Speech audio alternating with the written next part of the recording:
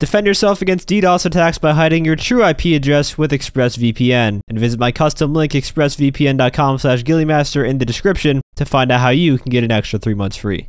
Hey everyone, and welcome to another GTA Online video here on the channel, and in this one I want to discuss body armor. Yes, the feature that has been in Grand Theft Auto since the very early days. However, I gotta say that body armor is a scam in GTA Online, and I'm about to show you exactly why I feel that way using nothing but facts and logic.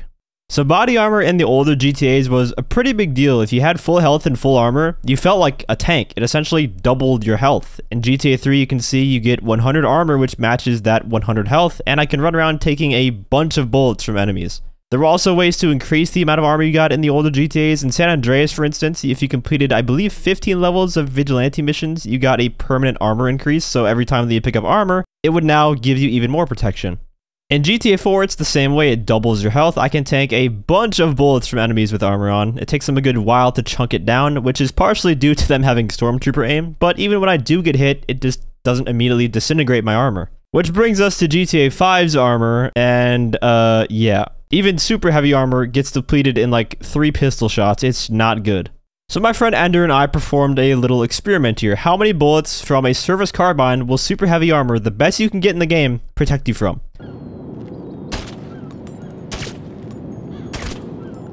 And the answer is basically 2. After 2 shots, I had just a smidge of armor left. It's basically negligible. So for $460, that's the price of super heavy armor, you protect yourself from a little over 2 bullets from an automatic assault rifle. And let me just stress the point again, this is the most expensive, most protective armor tier in the game, and it's only 2-ish bullets, which means the others are just going to be even worse than this. But here's the real kicker.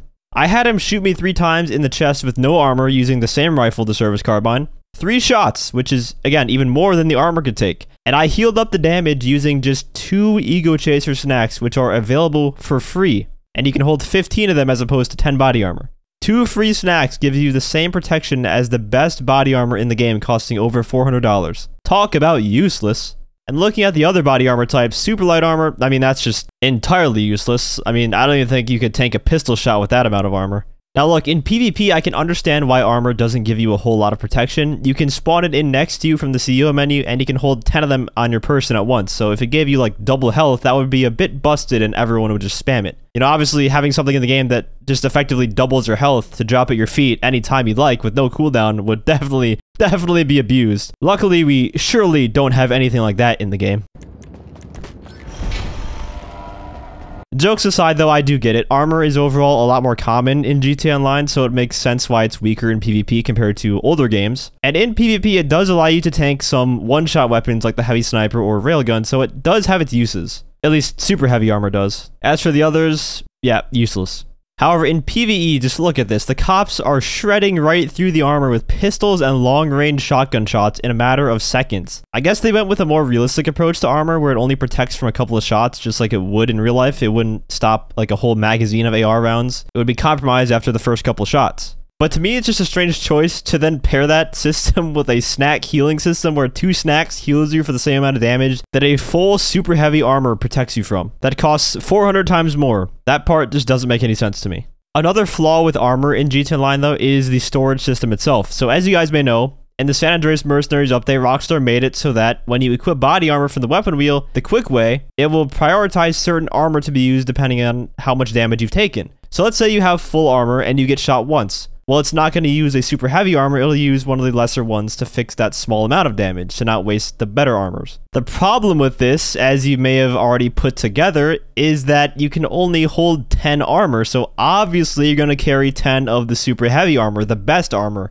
In which case, if you were to use another armor after being shot just once, it's just going to use the super heavy armor anyways. You can't really take advantage of this change because who in their right mind is going to carry around the other shit tier armor types that take up the space when you can have 10 of the best armor? I don't know why the armor limit is still the way it is now. When you get gifted armor for Christmas, for example, it maxes out each armor type in your inventory at 10. So you can hold 10 of each when Rockstar gifts it to you. So it's clearly possible to hold 10 of each, but for whatever reason, we can't. If we could just hold 10 each, then that change would make sense, but right now it just doesn't. I do think 2 things need to happen. One of them for sure. let us hold 10 of each armor type. That's just a given. That gives a reason for the other ones to exist in the game because no one's purchasing them voluntarily, except for maybe like a level 1 who just got the game. But even then, armor is no longer rank locked, so you can just purchase super heavy armor from the get-go regardless. And that would make the change they made to the quick use armor actually be useful to the players. And the second thing is either armor needs to decrease in price or they need to increase the amount of protection you get in PvE from using armor. Because it having the same amount of protection as 2 free snacks when it costs almost $500, that's just silly to me.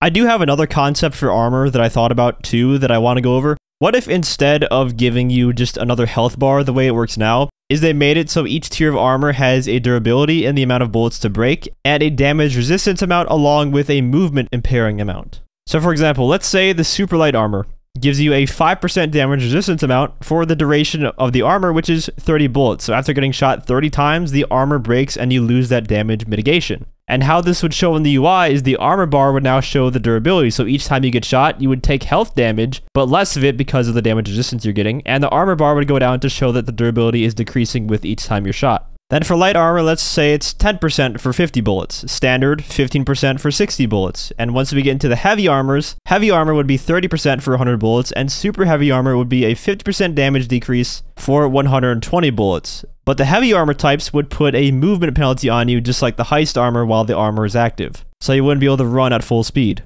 And maybe they could even throw in some explosive damage resistance on the heavier armor types.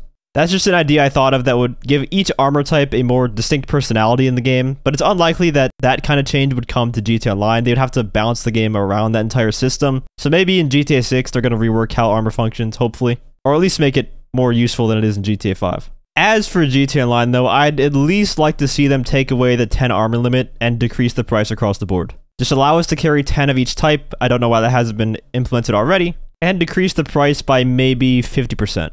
Let me know what you guys think about armor in GTA Online. Do you agree with the changes that I have proposed? Not the concept one, but being able to hold 10 of each type and the price decrease. Or do you think armor is fine the way it is? Let me know down in the comments. If you enjoyed the video or found it helpful, feel free to leave a like as well as subscribe to my channel for more GTA Online content. I want to give a huge shout out to my friend Ender for helping me record for this video, as well as to all my channel members for your support. If you'd like to become a member for some exclusive perks, you can either use the join button or the link that's down in the description.